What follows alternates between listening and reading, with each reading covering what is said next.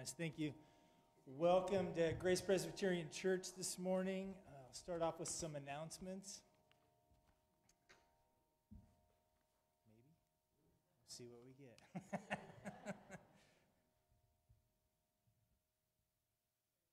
We got them? Okay. First Saturday of the month, we got our men's breakfast coming up this Saturday, so look forward to some good food and some good fellowship for the guys. And was that starts at 8, Tom? Is that 8 o'clock? Okay. Oh, it's on 8 a.m. on there.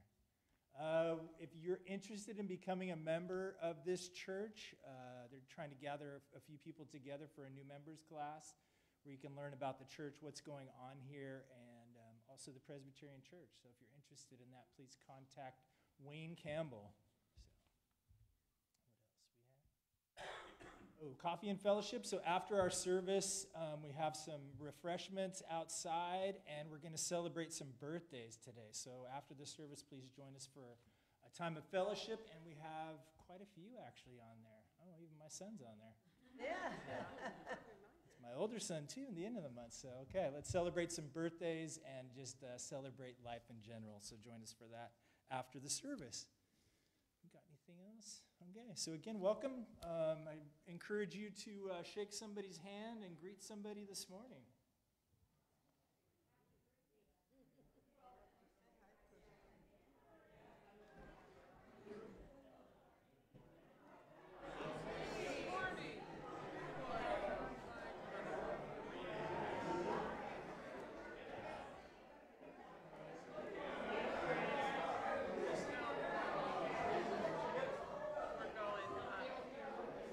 Part of my sermon.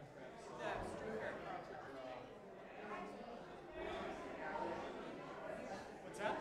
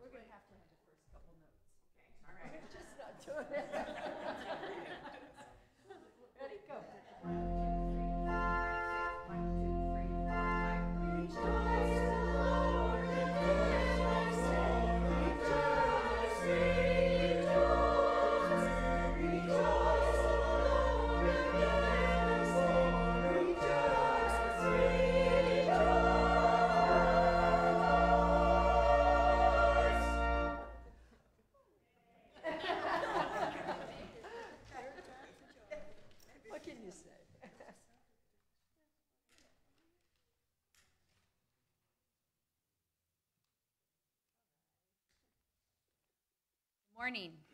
My name is DeLeeuw. Welcome to Grace Presbyterian Church. We're so glad that you came here today, and welcome to everyone online as well. Hear this call to worship. Psalm 24. The earth is the Lord's and the fullness thereof, the world and those who dwell therein. For he has founded it upon the seas and established it upon the rivers. Lift up your heads, O gates, and be lifted up, O ancient doors, that the King of glory may come in. Who is this King of glory? The Lord, strong and mighty. The Lord, mighty in battle. Lift up your heads, O gates, and lift them up, O ancient doors, that the King of glory may come in. Who is this King of glory? The Lord of hosts. He is the King of glory. As the word of God came to Jonah, the word of God comes to us. Go, despite your fears. Speak the truth of God. Love your neighbor and your enemy. Forgive as you have been forgiven. Receive grace upon grace, overflowing from the fullness of God. Let us pray. For the moments we hear your voice and harden our hearts, for the moments we run from your presence, for the moments we allow bitterness to take root, Christ Jesus, have mercy on us as sinners and forgive us. O God, you are our light and our salvation. Living in your presence, we have nothing to fear. Open our hearts to your word this day. As we hear the story of Jonah, make us ready to follow Jesus on whatever path he leads us. Cast aside our fears and doubts, and teach us to trust wholly in you. With lowly reverence and adoring love, we acclaim your glory and sing your praise, for you have shown us your truth and love in Jesus Christ our Savior. Amen.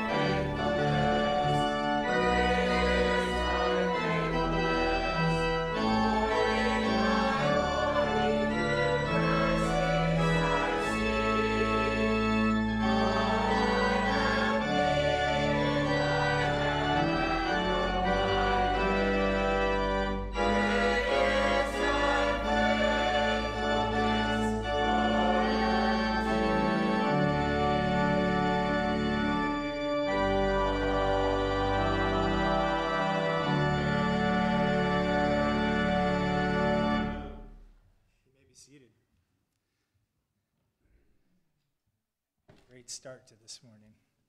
I see Sue Bouchard has been busy up here, so you all can't see what I see here on the pulpit, but thank you for that.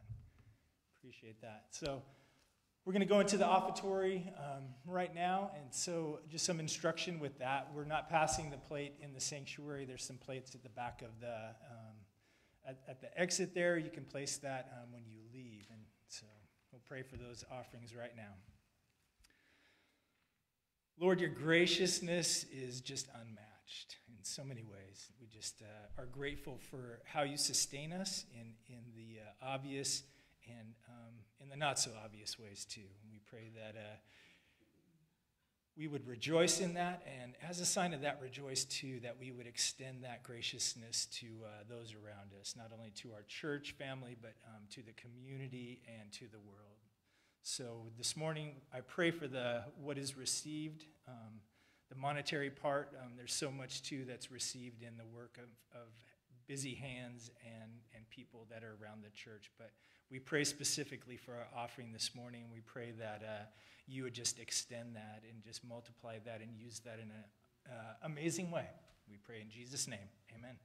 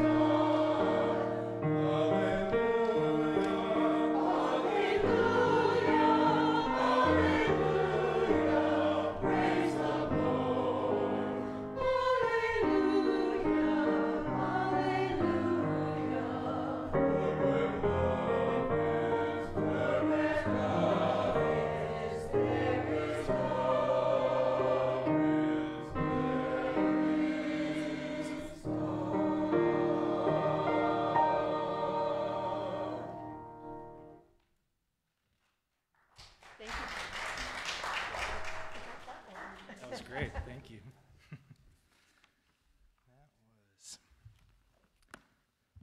So again, welcome. Everybody who's here and those online too. So we just pray that God's message will speak to us all this morning. Just wanted to bring up one thing too. It's the beginning of Asian American Heritage and Pacific Islander, and I just wanted to acknowledge that. The Presbyterian Church has a great history in Korea. I got a chance to travel there with my daughter and a good friend. And it's amazing when you fly into Incheon and then you make your way to Seoul and the old city. And when you come across the top of the hill, and I remember it vividly, just to see, especially in an Asian country, all the church steeples and the crosses just as far as you could see across the valley. And just some, what a faith tradition, you know. The Korean culture has been one of the biggest sending communities as missionaries in the last, as far as I can remember, 30, 40 years now. And so we just are grateful for that. and for that heritage within the Presbyterian Church. So I wanted to acknowledge that this morning. So let us begin. I got some, I hope everyone received, I don't have one myself, but obviously. But part of my sermon prep is always just a draw. It's part of a theological practice that I do. And so just in reading Jonah, it's a pretty short book, 4 chapters, but what you have is just that theological reflection this morning too. But I'm going to use some different art right now. So we'll see this first slide here. So this is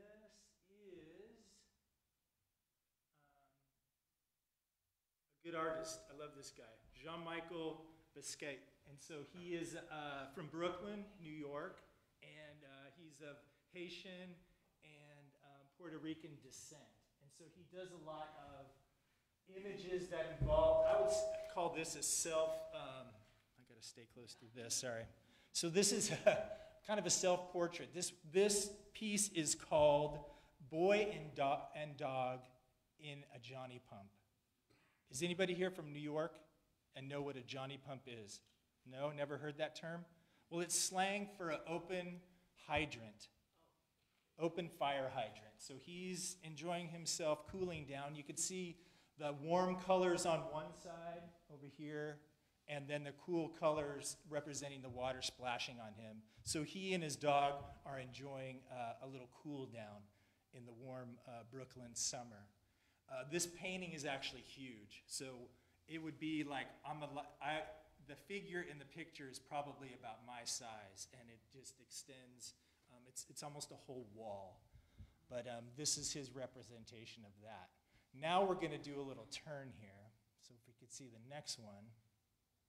Okay, so there it is. This is actually in the Art Institute of Chicago right now, housed there. Okay, the next one.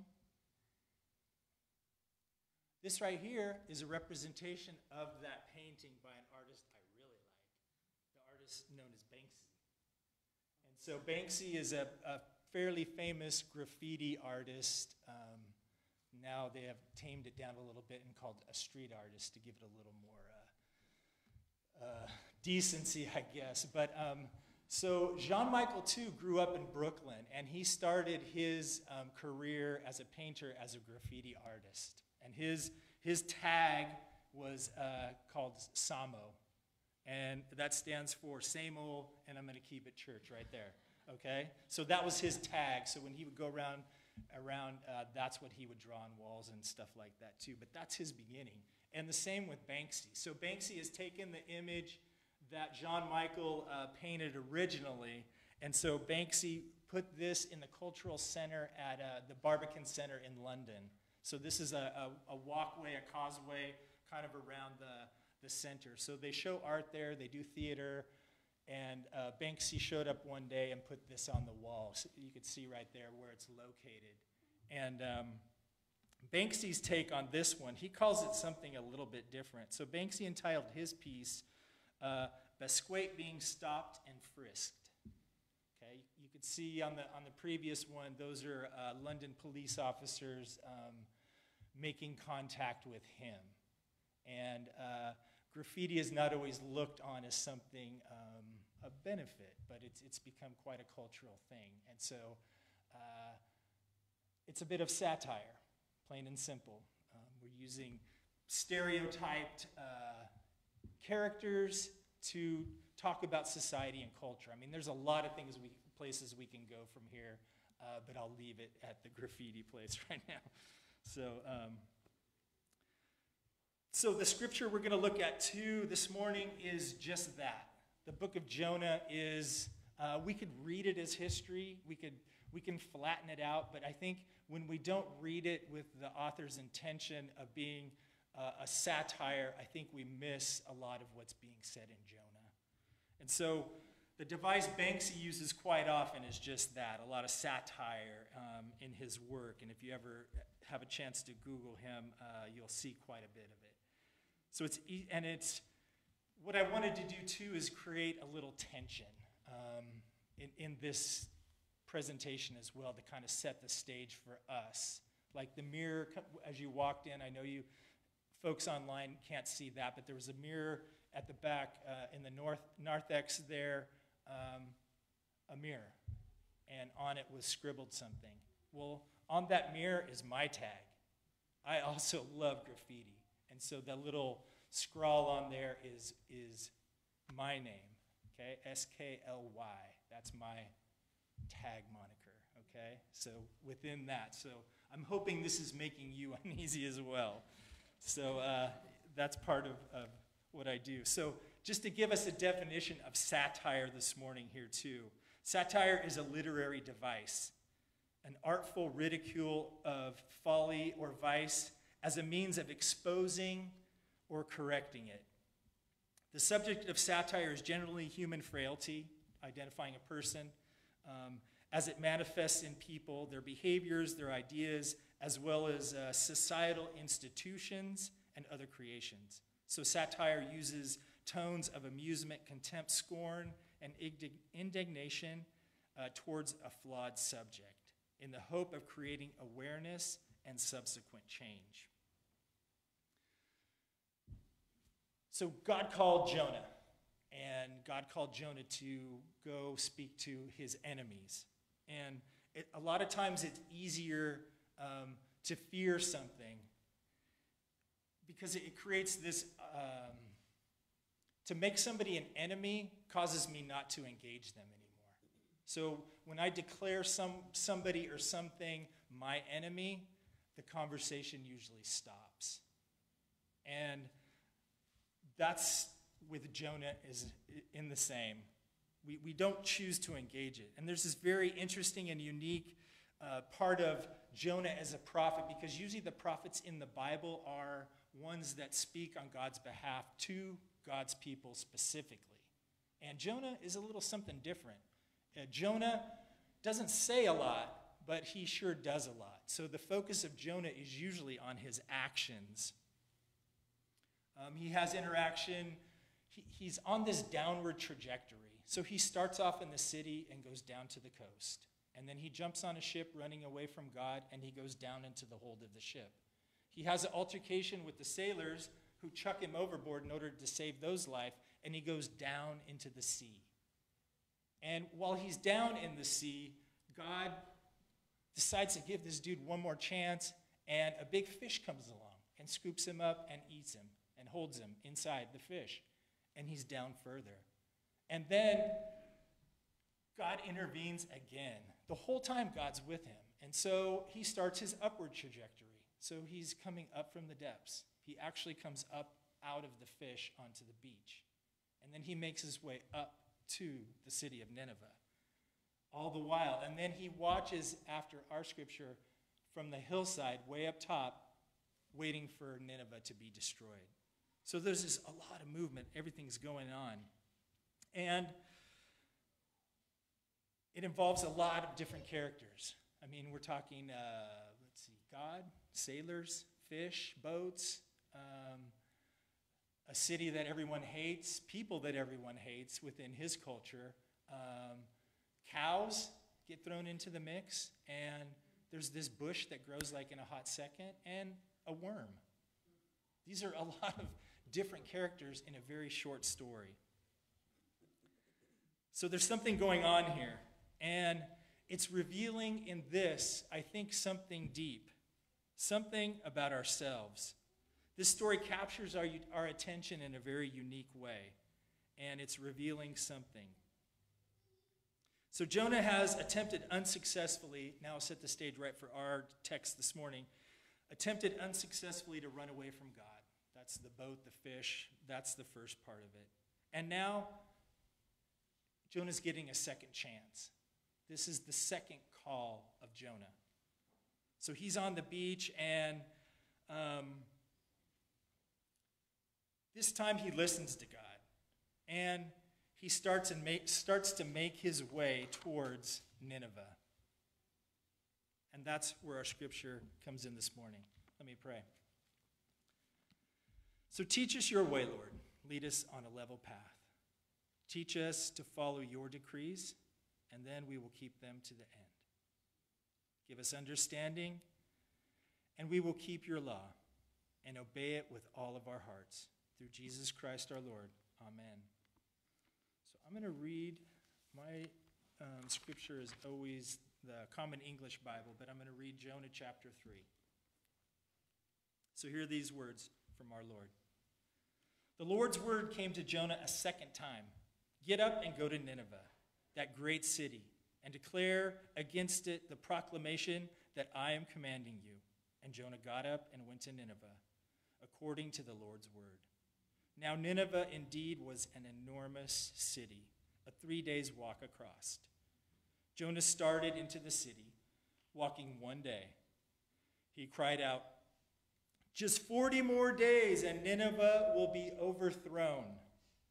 And the people of Nineveh believed God, and they proclaimed a fast and put on mourning clothes, from the greatest of them to the least significant. When word of it reached the king of Nineveh, he got up from his throne, stripped himself of his robe, covered himself with mourning clothes, and sat in ashes. Then he announced, in Nineveh, by decree of the king and his officials, neither human nor animal, cattle nor flock will taste anything. No grazing, no drinking water. Let human and animal alike put on mourning clothes, and let them call upon the Lord forcefully. And let all persons stop their evil behavior and the violence that's under their control. He thought, who knows? God may see this and turn from his wrath, so that we might not perish. God saw what they were doing, and then he decreed their evil, and they had ceased their evil behavior. So God stopped planning to destroy them, and he didn't do it anymore. Here's the proclamation. He went into the city, cried out, just 40 more days, and Nineveh will be overthrown. That's the extent of his sermon. If you were to read this sermon in Hebrew, it's only 5 words. And there's probably some of you in here going like, ooh, I wish that was the case today. Sorry about that. Hate to bust that one up. And then what happens? These people change on a dime. Whatever he said, he didn't mention anything about what they needed to turn around from. He didn't mention what was wrong that caused God to want to do this to them. He didn't say anything of what they needed to do after he gave this 5-word sermon. And there's no mention of the person of God at all. So Jonah's sitting there probably going like, ooh, this is good. I'm giving him no detail, And yet they hear the word of God through those 5 words. And he's going like, really? Really? Come through all this to come to this and try to drop this 5-word sermon, and now we're here. So some of you are going like, wow, that's incredible too. So this idea of overthrown, like I said, there's no mention of God. And no sooner had Jonah proclaimed this, and things are starting to happen. And this movement just sweeps through this huge city, through this enormous city, and reaches the king's ears. And the king's all on it, right on. Hey, this is what's going to happen now. I'm going to make these decrees. We're going to be in a period of mourning, and things are going to change. And God sees that. And what's always odd, too, is he gets the cows involved in this, too. I don't know what it looks like to put sackcloth and on a cow, but it says they did it in here, satire, okay? But he gets everything involved. Creation, the people, the city, everything is turning in a new direction. Everything is being turned upside down. So God saw what was going on, and he relented from his judgment and showed grace and mercy. Like all the chapters in the book of Jonah, God's word and God's action is the last. Chapter 1, 2, 3, and 4. It's either God's word or God's action that finishes the chapter. And that's the same with ours. So God uses, think of all the people that Jonah's just run into so far. Sailors. You know, we all have these ideas. Every time I think of a sailor, I think of like Jack Sparrow, you know, these pirate guys, you know, just doing their thing out on the sea. Questionable character. These guys turn to God. Then Jonah makes his way to Nineveh. There's this city where people are horrid, where they divide people, where they subjugate people, where they own people. And these people do a 182. Questionable characters change lives. A huge turn of events. Everything's being turned upside down in this story. The person who's supposed to be good, Jonah, I don't know. His character's a little bit in question now. Why is he not following God? Why doesn't he do what God says? He would rather die than go to Nineveh because these people are his enemy. So I bring us back to the satire because it manifests itself in our story in people's behaviors and the ideas and what is thought of certain people and certain societies. Stereotypes are turned upside down. With good in this case. So the good in Jonah is looked at as the bad. The bad of the sailors and the Ninevites are actually good. So the writer uses flawed characters, in our case Jonah, with the hope of creating a new awareness. So we know this to be true. The 5-word sermon, in that what came out of that is a Hebrew word called hafak. Okay, that's kind of on the edge too, but that's what the Hebrew word is, which means it's got a wide use in the Bible. So it ranges anywhere from overturning to overthrow. My version uses overthrown. I think the NIV you use is overturn, maybe. Okay, to turn over, turn around, to change, and listen to this, to transform. To transform. We can get to that, okay? And I would say transformation did happen.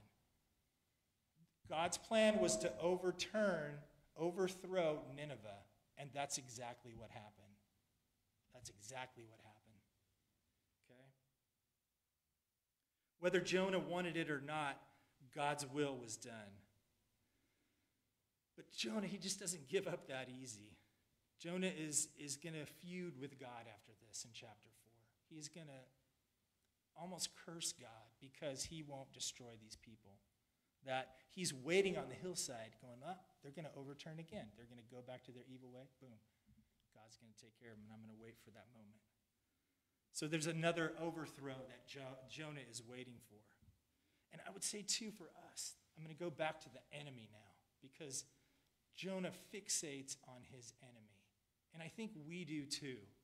We as Christians, no matter how we try to justify ourselves, we exclude. We might not hate somebody physically, but we exclude people.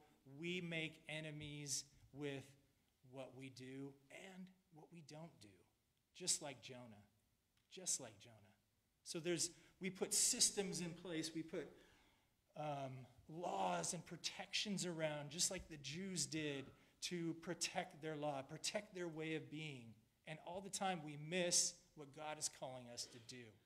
We get so fixated on process, on people, on just things that are there that we think to protect us, that we miss for a long period of time what God is actually calling us to do. And we place those as our enemies. And so that's why we have this mirror. Because if we're reading the book of Jonah is meant to be a mirror. So when I read the book of Jonah, the face I see down low is myself. I'm Jonah. This book is speaking to me specifically and calling into question what I believe is my enemy. Satire. But it's a big slap in the face. If I read this going like, ooh, Scott DeLeeuw, what are you doing running away from God? Grace Church, what are you doing putting up barriers to bring people to the kingdom of God? You know, This speaks to not only me personally, I'll be the first one to acknowledge that, but it speaks to all of us as well when we read this. And this is not always something we want to hear. I mean, how many here, raise your hand if you have experienced God's grace and mercy? Oh my goodness. Some weeks it's almost daily in my case, you know? Jonah, he's a prophet of the Lord. He tried to run away from God. Who is right by Jonah through the whole story? It's God. God saves him. God brings him, uses this crazy fish story to bring him back to reality. He uses these crazy fish stories to bring Scott DeLeeuw back to reality sometimes. He uses these crazy stories to push on things, to say, why is this your enemy? Why are these people your enemy? Why are you putting barriers up for me to extend my grace and mercy? We've walked through 40 days of Lent. We walked with Christ. We have seen his sacrifice on our behalf. We have seen the graciousness of an empty grave. Easter. And now we walk through this Easter tide, this 50 days from Easter to Pentecost, all just realizing God's amazing grace. It's grace, grace, mercy, mercy, mercy.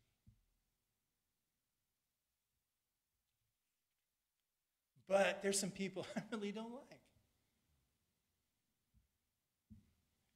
God's got something for y'all here, okay? I don't know what that is. I really don't, but God's got something for you all. And it doesn't involve ourselves. God's called everyone here. Everyone here. God has called. God has called this group as a body to make a difference. To do what? To extend grace and mercy. That's all. That's all. If God could use a 5-word sermon and change a people that are hated and despised, trying to come up with a plan, you know, I need to do this kind of ministry, this, that. Extend grace and mercy.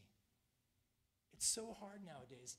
My daughter, you know, it's been hard for her too when she goes to a place where we talk about fear. You know, oh, we're being persecuted. We're fearing this, you know, our Christianity.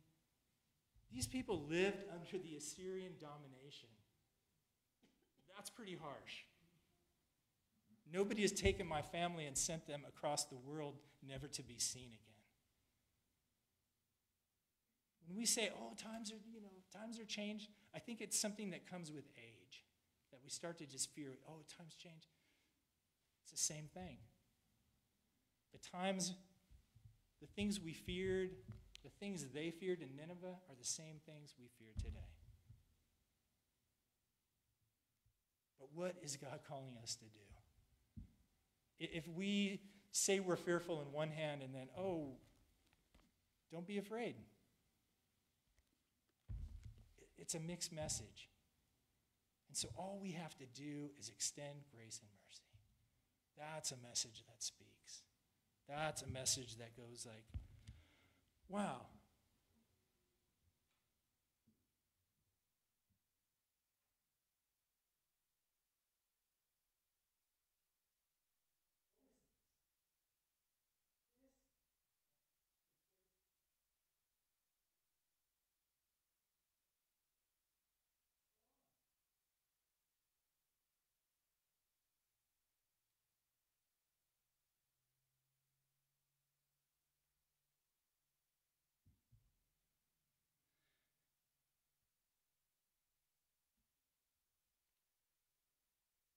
So, you have a picture with you.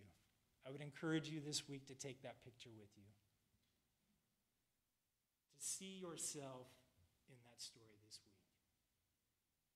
week. To engage those people, to maybe just write on there, who is my enemy right now? Keep it with you and see what God puts on your heart. Who's your enemy? Who is God calling you to show grace and mercy to?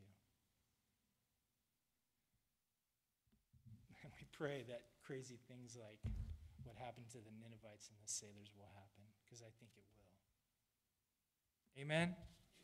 Amen. All right. So I'm going to go into a time of prayer here. I'm going to do the pastoral prayer, but I'm going to save the Lord's Prayer until after we take and celebrate communion, okay? So let's pray. Almighty God, gracious and merciful Father, in the presence of our enemies, keep us humble. In the presence of all people, Lord, keep their needs in front of us, that we can show compassion and caring. Give us faith in our praying and love in our serving, knowing that by your power, all may find a new balance in living, a new victory in adversity, and transformation through your mercy, dear Lord. We pray for all unhappy lives, those who are bitter and resentful, feeling life has given them a raw deal, those who are sensitive to criticism and quick to take offense, and those who desire their own way. Whether the inconvenience or cost to others. Call out the Jonah in us. Make your judgment and mercy for healing. We pray for those who are lonely, who are shy, maybe self-conscious, that they find dear friends. Those who are nervous and timid, put them in the way of strangers who love them. May your presence inspire confidence and ensure companionship for these people. We pray for those who live with bitter regrets, for loving relationships brought to ruin, for opportunities freely given and just so badly abused, for the bitterness of defeat and for the betrayal at other hands, and for the failure in personal integrity. May your grace give new hope for those to find victory in the seeming midst of failure. We pray for the ill, those who are ill and in pain, weary of the day and fearful of each night. Grant healing to those through your Holy Spirit and just the touching of their dear bodies. Bless the company of this fellowship today and the fellowship in every land. Make us eager to hear your word and to worship fearlessly in the proclamation of the gospel and show passionate care to all. Bless our country, our leaders, bless our children, and grant us peace within our borders, and grant this nation and other nations peace within theirs. Let us be a people of peace instead of a people of war, a people who have many enemies. Bless us, each one of us, yes, even our enemies today, and keep us ever mindful of the vastness of your grace and your mercy through Jesus Christ our Lord. Amen.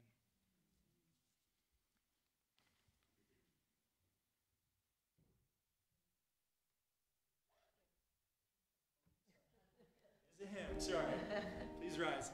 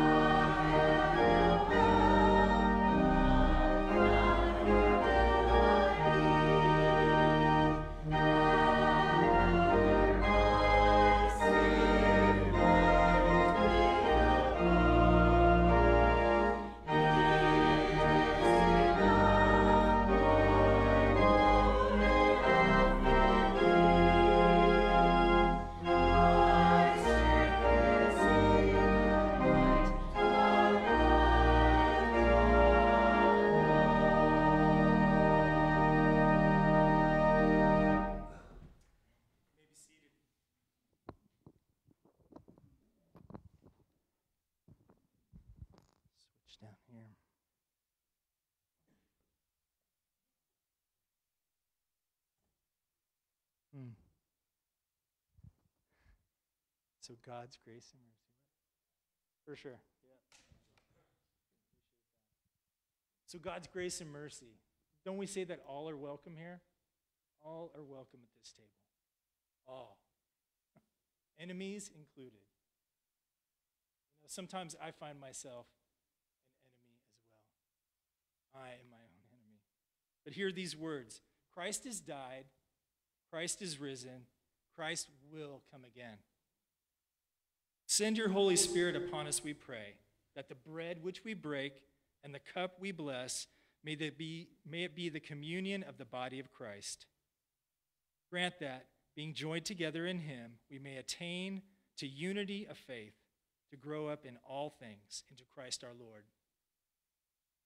And as these grains are gathered from many fields into one loaf, and these grapes from many fields into one cup, grant, O Lord, that your whole church may soon be gathered from the ends of the earth into your kingdom. Even so, come, Lord Jesus, come. I'll give a couple instructions here before. We have some gluten-free wafers as well. And so as we serve this meal, we'll serve you the bread, and you may take that yourself. And we ask you that you hold the cup until the very end, and we'll take that together as a congregation. And I would encourage you to, if you're online as well, to partake with us as well. Because this table is not just a physical thing, it extends to wherever we find ourselves. So all is ready. So on the night Jesus was betrayed, he took bread, broke it, and said, "This is my body given for you." And in the same matter, when they were done eating, he took the cup, blessed it, and said, "This is my blood shed for you for the forgiveness of sins. Every time you drink this cup and eat this bread, do this in remembrance of me."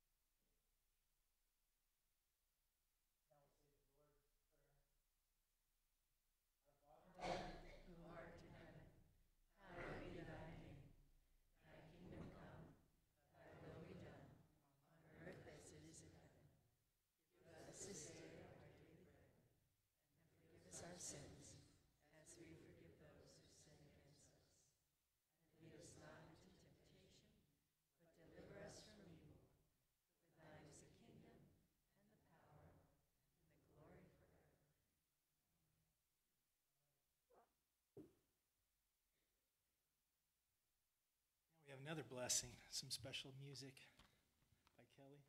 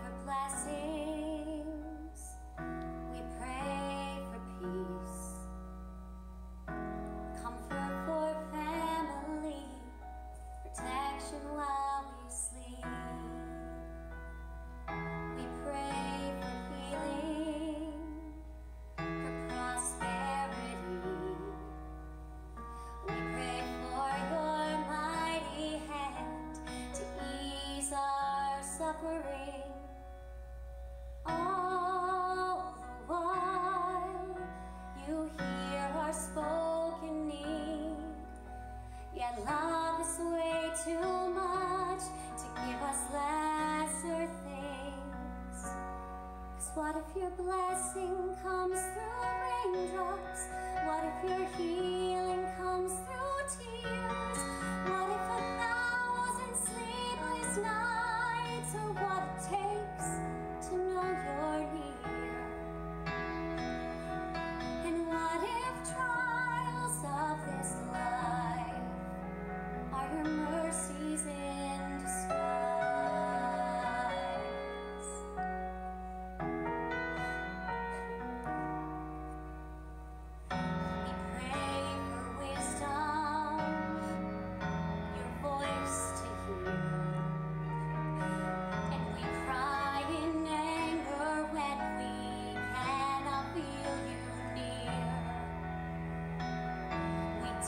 Trials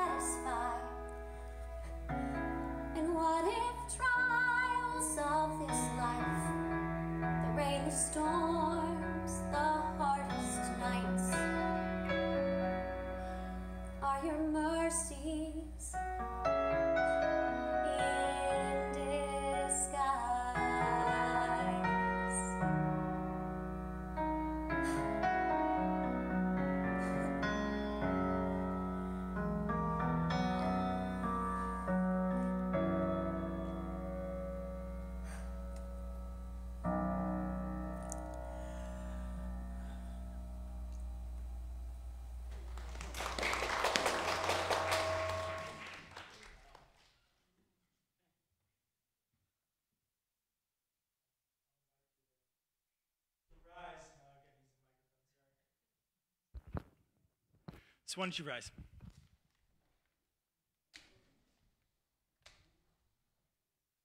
So receive this blessing. So receive it. Put your hands out.